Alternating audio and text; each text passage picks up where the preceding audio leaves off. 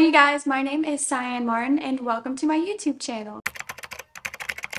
So today I'm very excited because we are going to be doing my very first ever 24-hour readathon. There are two ways people do this. They normally either go for 24 hours straight or they break it up and use a timer / stopwatch method. I'm sure we all know this if you watch a lot of BookTube. So for me personally, I will be splitting this up hopefully just between 2 days, 12 hours today and 12 hours tomorrow, because here's the thing, I need sleep, okay? You do too, so please, if you're gonna do this, break it up. Don't do all-nighters. I know sometimes it happens, but you need sleep. You're 6 to 8 hours. If you're an overachiever like I am, you're 10 to 12 hours. You need it. So there's just no way I'm not going to be sleeping. So we are going to be reading for 24 hours within 2 days. And for this readathon, I also chose to do strictly thrillers / mysteries because I feel like that's going to be the easiest. It won't get boring. It won't feel repetitive. Most thrillers are relatively different and fast-paced and kind of easy to go through. So I chose 5 books for this video. I don't know if I'm going to be able to make it through all 5. I feel like I am an average speed reader. Is that the right way to say it? I feel like I read at an average speed. So most people that I see do this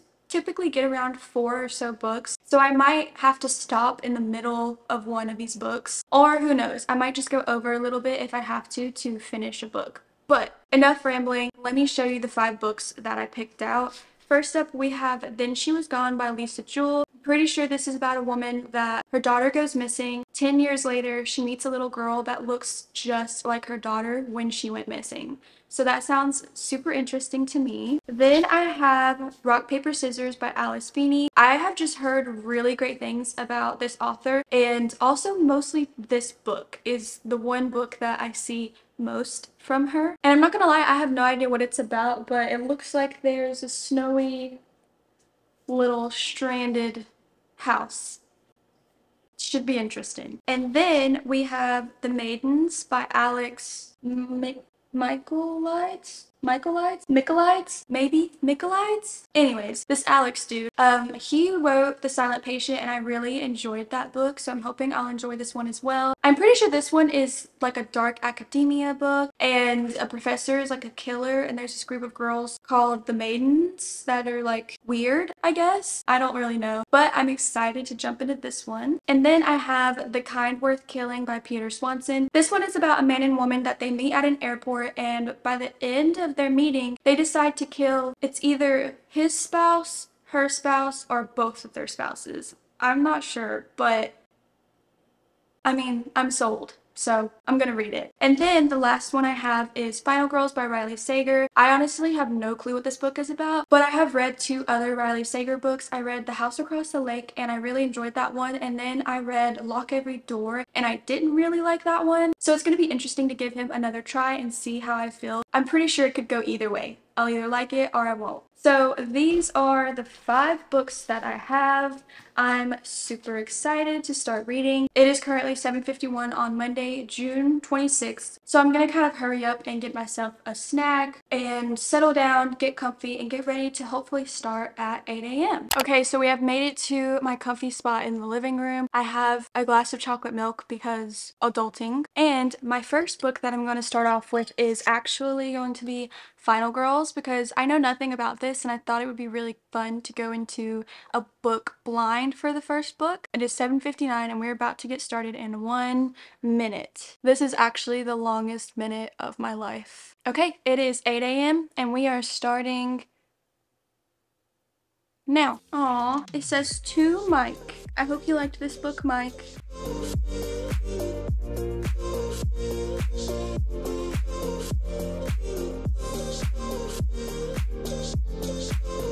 Okay, so we are at 1 hour and 9 minutes and I am on page 100 of Final Girls. So this book is about 3 girls that are all lone survivors of massacres. Each of them were involved in separate attacks where everyone else that was there was murdered and they survived. Once the press got a hold of that info, they deemed them the final girls. And the 3 of them are Quincy, Lisa, and Sam. This book mostly revolves around Quincy. And this isn't a spoiler because it is on the back, but Lisa is actually murdered 10 years later after these attacks. And so now Sam has come back into Quincy's life and they're just pretty much going to try to figure out what happened to Lisa. At the same time, Quincy cannot remember anything that happened to her the night of her attack. And so she's also basically just trying to remember. That's what we're going through in this book. We're trying to solve what happened with Lisa and figure out what happened with Quincy. And there's a now and then timeline. So she's slowly kind of getting these memories back. And it's very interesting. I didn't think it was going to be like a whodunit, but it is. Although the concept is interesting, so far it's a little bit slow. Just a tad. But I'm only 100 pages in. I have a lot more to go. So I'm hoping things get better. But yeah, so far, not bad.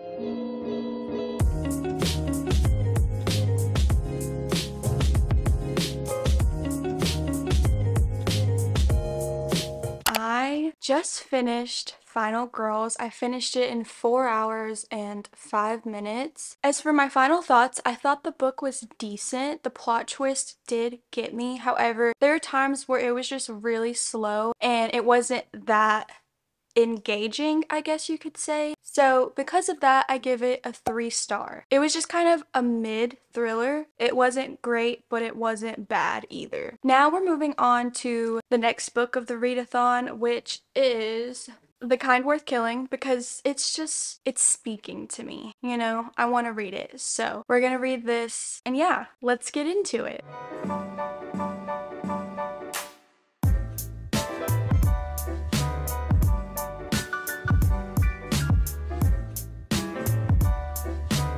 We are at 5 hours and almost 45 minutes, and I have made it to page 140 of this book, and I just have to say, wow. So, like I mentioned, this book is about Lily and Ted, and they meet at an airport as complete strangers. Ted's marriage is failing, and so after a little bit of talking, they decide to kill his wife.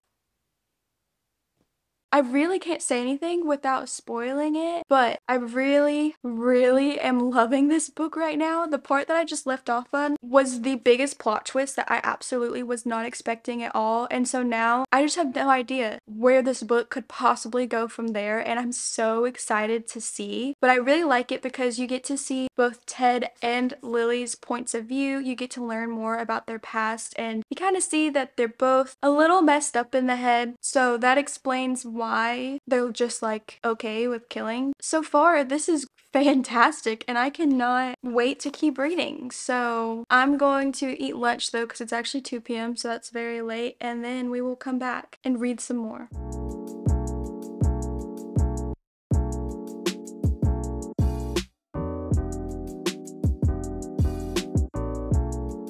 Okay guys, so we are almost at 8 hours. And I have officially finished The Kind Worth Killing by Peter Swanson. And this book, wow, just wow. This book had plot twist after plot twist after plot twist. I swear. I can't say anything without spoiling it. But it was just absolutely not what you would expect from a book. You get so many people's points of views. You get to see what happens to them. Honestly, I love Lily. You probably shouldn't say that about a murderer, but it's okay because the people in this book that were murdered kind of deserved it. It's okay to say that because they're fictional. And I don't know what to say. It was just so good. I don't want to ruin it, but I'm telling you, read this book if you haven't already. I'm also excited because I learned that there is a second one coming out, or it's already out. I'm not going to read it in this video, but this book was so good that I'm definitely going to have to eventually pick up the second one because amazing. Peter, great job. So now I am going to start reading The Maidens by Alex Michaelides. I'm saying Michaelides. I don't know if that's how you pronounce it, but I'm saying Michaelides. We're gonna start The Maidens.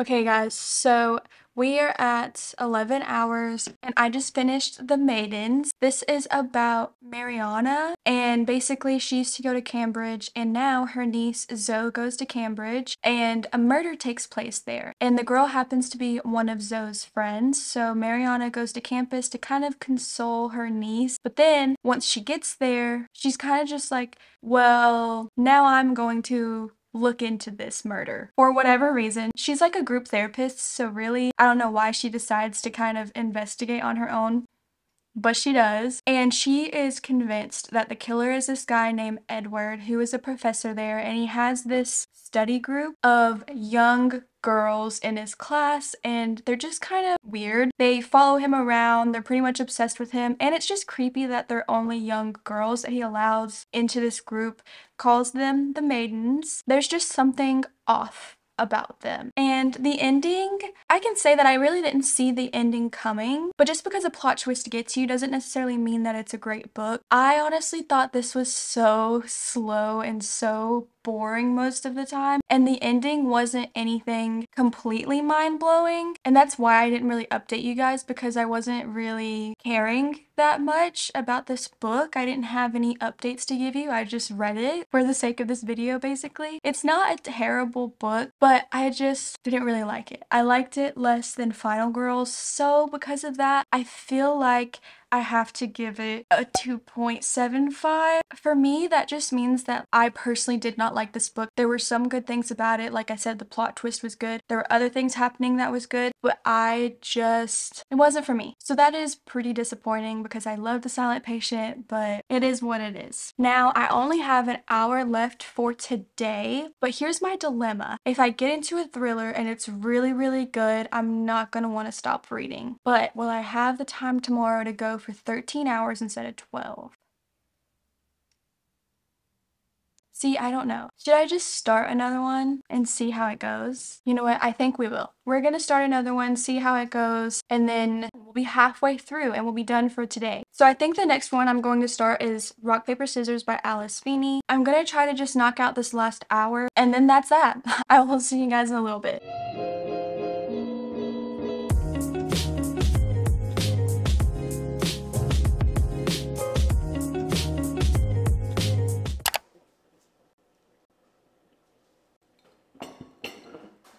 Okay guys, so it is the next day. Last night I did read for almost an hour. I got to 11 hours and 54 minutes. So I'm just gonna read a little bit extra today. It's no big deal. I ended up getting to page 70 during that time. This book is about a couple, Amelia. Blue, what did you do? Okay, so in Rock, Paper, Scissors, this is about Amelia and Adam. They are a married couple who are kind of on the rocks, and when they win a free trip to, it's like a chapel that was turned into an Airbnb out in the middle of the woods in a snowy area, they get snowed in there and a bunch of weird stuff starts happening. And it's actually kind of funny because you get both of their point of views. So you get to see them arguing with each other. You kind of get to understand why their marriage is on the rocks. And you also get all of these letters from the wife during their anniversaries that she wrote in the past. So that also explains a lot more about why their marriage is failing,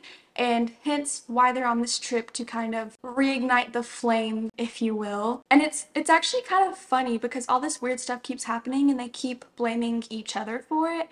But where I left off, which was page 70, I decided to leave off here specifically because there's a new point of view coming into the picture and I didn't read ahead. I didn't want to spoil it for myself, so I just made myself stop last night for the video. So now I'm going to eat my breakfast of a chai tea latte and blueberry waffles because I'm the definition of health. We're gonna eat and read a little bit.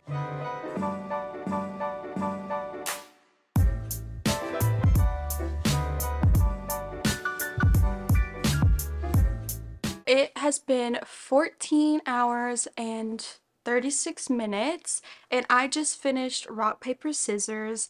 This book, you guys, was once again so freaking good. I really liked the plot twist in it. I thought it was amazing. Did I ever rate The Kind Worth Killing? I read that yesterday. I don't think I rated it, but I gave it a 4.5. Anyways, so first off, the chapters were really short, but every single chapter you literally just had to keep reading because they all ended on like a small cliffhanger. I did not expect the plot twist at all. It was so good. The people that this happened to, once again, they kind of deserved what they had coming. Now I understand why people talk so much about this. It was so fast paced. It's only like 200 and something pages actually. It's 291. It was so short, so fast and easy to read. I loved every second of it, and I would recommend everyone to read this book. I will say though, at the very end, after the biggest like plot twist, I guess you could say, it's like she just kept adding a little bit more and more, and I feel like I didn't necessarily need all of these extra things. So because of that, I give it a 4.5, but it was still so good, and I highly recommend everyone read this book. But now I'm going to read our last book, Then She Was Gone. The thing is that we're only at 14 hours and it's not going to take me 10 hours to read this book. So if that's the case, what we'll do is just head on over to our Kindle afterwards because there's so many thrillers that are on Kindle Unlimited. So for now, we're going to read this one.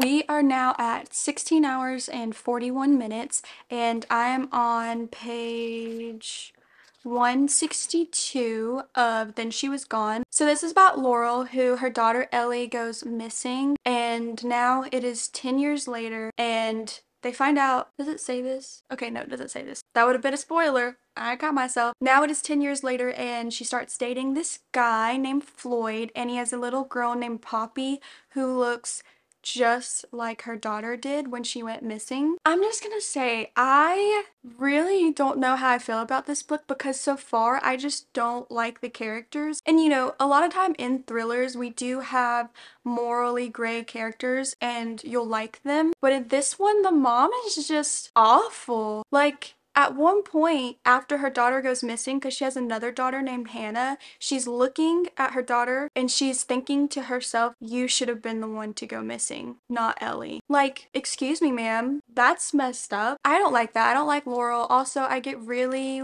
weird vibes from Floyd, so I'm suspicious. I also just feel like she's using his little girl that looks like her daughter to kind of replace her daughter, and that's not right. It's just, I don't know. I feel weird, and I do also have a prediction, and I don't like it. If my prediction is correct, I'm not gonna like the ending of this book because my prediction is messed up and icky, but I'm gonna keep reading and see how it goes. I'm just nervous.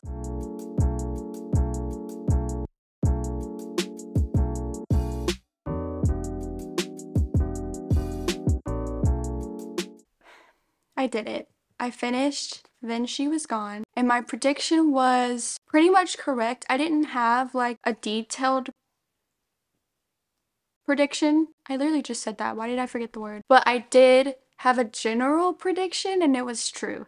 And I didn't like it. It just made me feel icky. I think I said that earlier, but I just, ew. You know, I'm not gonna lie, it's a great book. I did enjoy it, but the ending was just gross in a way, and it definitely has darker themes, so if you're into the darker themes you're gonna like it, but for me personally I didn't expect it to be that dark, and I don't like where it headed.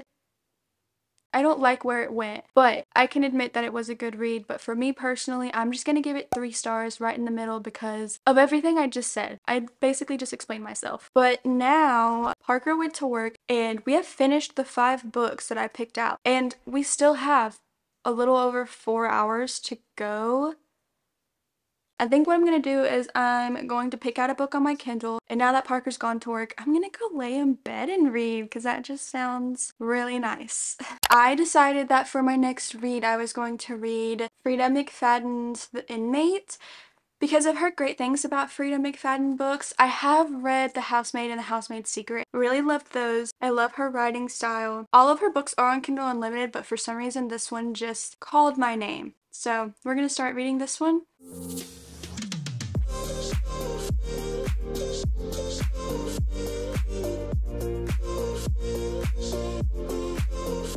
So we are now at 23 hours. I have made it to, where am I? Chapter 42, page 287 in The Inmate. Oh, I literally only have 100 pages left, so I think I might be able to finish it in this hour, if not a little bit further. So this is about Brooke. Brooke went through a traumatic experience 10 years ago. I'm just realizing that thrillers love using 10 years as their time frame in their books. But anyways, 10 years ago, she went through a traumatic experience where she was almost murdered, and 3 of her friends that were there with her that night were also murdered, and there are 2 people who weren't that were also there. One of them is her boyfriend, and she ends up testifying that he's the one that murdered their friends, but it was actually dark, so she didn't see the killer's face. She just thought that it was him for other reasons.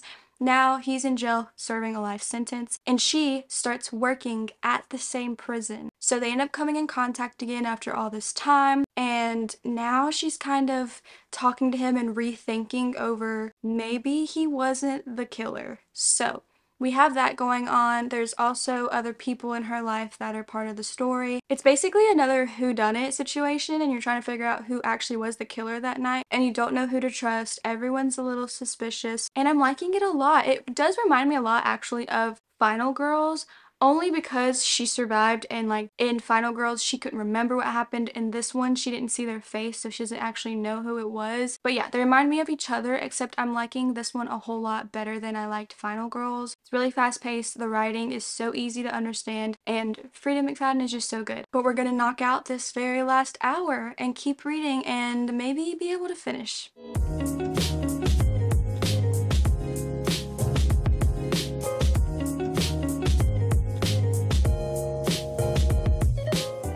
Alright, you guys, so we have officially ended the 24-hour readathon. I know I went a little bit over, but it's okay. A little bit more is perfectly fine. I wanted to jump in here real quick before the sun sets and end this video off with my final thoughts for all of the books. So, the first book we read was Final Girls by Riley Sager.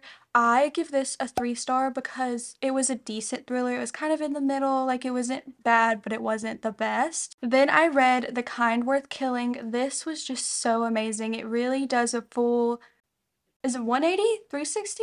It takes a completely different path than you think it's going to take, and it's just so good. I will be recommending this to any and everyone that will listen to me speak, and so I gave this one a 4-star. Next, I read The Maidens. I didn't really like this one at all. The plot twist did get me, but it was just so slow and boring almost. So I gave it a 2.5. Then I read Rock, Paper, Scissors by Alice Feeney. I loved this book so much. The only complaint I have is that at the end it dragged out a little bit. So because of that, I give it a 4-star. Then I read Then She Was Gone. We all know how I feel. I felt just very icky with the way that it went. It was by no means a bad book. So I'm gonna give it a 3 because I enjoyed it. Well, that's not the right words to say. I'm gonna give it a 3 because I can acknowledge that it was a good thriller, but I guessed what was gonna happen. I didn't like what happened, so therefore it's sticking at a 3. It's in the middle. And then I read The Inmate. I don't think I even told you my final thoughts on this, but the ending got me because Freida McFadden just manipulated me throughout this entire book. I was switching back and forth between who I thought could have possibly been the killer, and then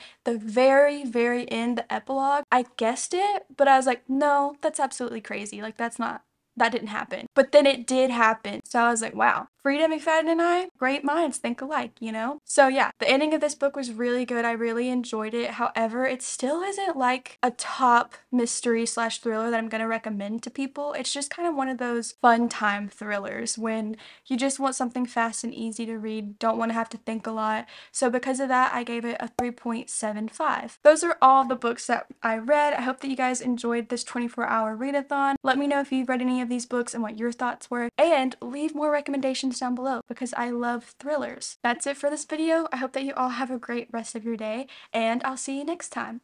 Bye!